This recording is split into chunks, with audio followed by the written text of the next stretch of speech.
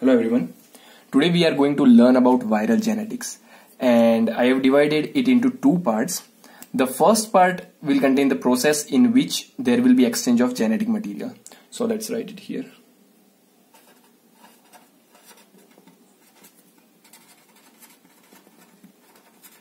There is exchange of genetic material, and in the second part, that is on the right side, we will discuss all those processes in which there is no exchange of genetic material.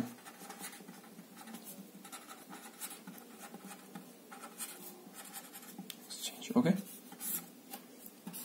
So the process in which there is exchange of genetic material are, first one is recombination. So let's try to understand what exactly is recombination. See, here is virus A,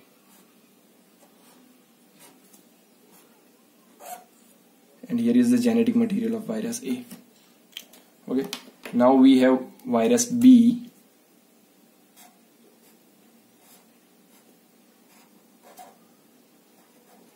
this outer part is the protein capsid and the inner part is the genome, the genetic material.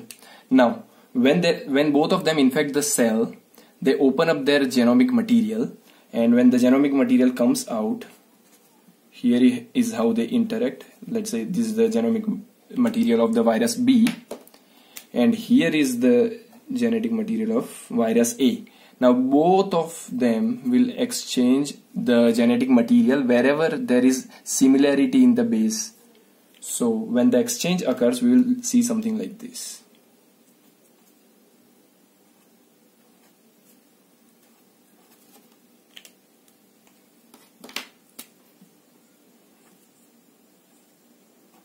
This is how it appears. So now the virus that will be formed from this will have structure something like this.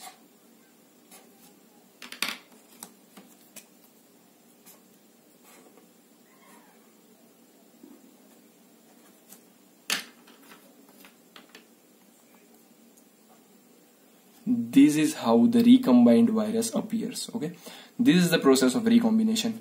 Now the main thing to remember here is that when this kind of recombination occur between a virus and a host cell, it can lead to malignant transformation.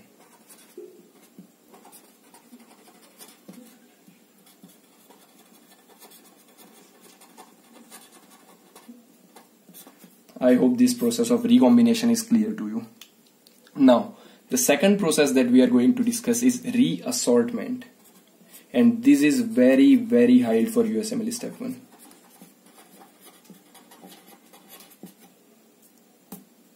So in reassortment, a similar thing happens, but what happens is that reassortment occurs only in segmented virus. That means virus that contains segmented genome. That is the first requirement. And can you name few viruses that contain segmented genome?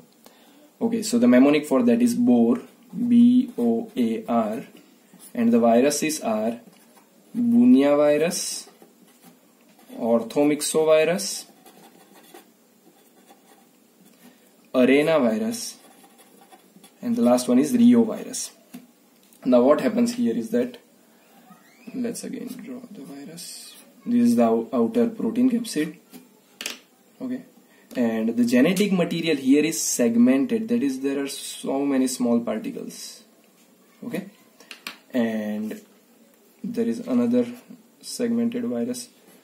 Both are of similar type. For example, if this is influenza, this one will also be influenza, but they will have certain different characteristics. Like the outer viral protein will be slightly different. Like for example, if this is, let's say, H1N1, and this can be H5N2. This is just for example, and this contains also the segmented genomes. Now when the virus enters the cell, it opens up all its genetic material, and some segmented genomes are exchanged between both of them. For example, this segmented genome will pass into this, and here the segmented genomes will go into another virus, and the new virus that is formed will again have characteristic of both of them.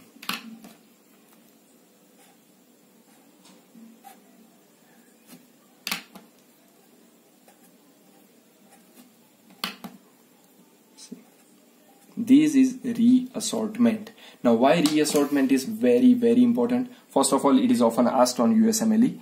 And the second thing is, reassortment is responsible for genetic drift and genetic shift. Genetic drift and genetic shift. So, what is the difference between genetic drift and genetic shift? See, in genetic drift, there is accumulation of mutation over time. That means this is a gradual process. The viral keeps on changing, and when there is accumulation of lot of changes, then there is kind of localized epidemic arising due to genetic drift. But in genetic shift, it is more dangerous and it causes vast pandemic globally. Okay, and here there is sudden change of genetic material, and when genetic shift occurs, our immune system is almost helpless against that virus. Okay, and now to remember which one is more dangerous, say if you remember the letter F from the spelling of shift, it will give you a spelling that will help you remember that shift is more dangerous than drift. Now one question arises that why this kind of reassortment does not occur in bacteria. Okay, that's a natural question to come. So the reason is that in bacteria, first of all, not all bacteria have this kind of segmented genomes, and second thing is bacteria do not open up their genetic material in the host cell, while virus, they open their genetic material in the host cell, and that's why there are more chances of this kind of exchange occurring. So that was all about reassortment. And yeah, the main example, the classic example is the H1N1 influenza pandemic that occurred in 2009. Now what was very specific about this influenza pandemic was that okay, all the influenza pandemic that occurred before this had a mixture of human virus and avian virus, that is virus from the birds, but this one was the first pandemic in which there is involvement of virus from swine, and that's why this pandemic, this influenza was named as swine flu. I remembered I was in high school and our biology teacher had explained this whole pandemic to us.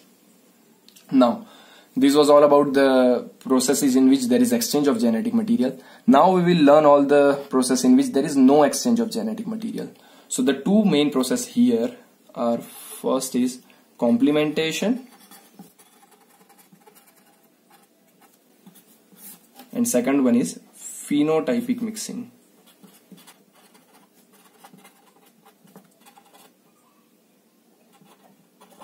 Okay, I think I messed up the spelling, sorry. Okay, so complementation and phenotypic mixing. Now in complementation, what I call this as a true friendship, okay, because see what happens here is that there is one virus and there is other virus.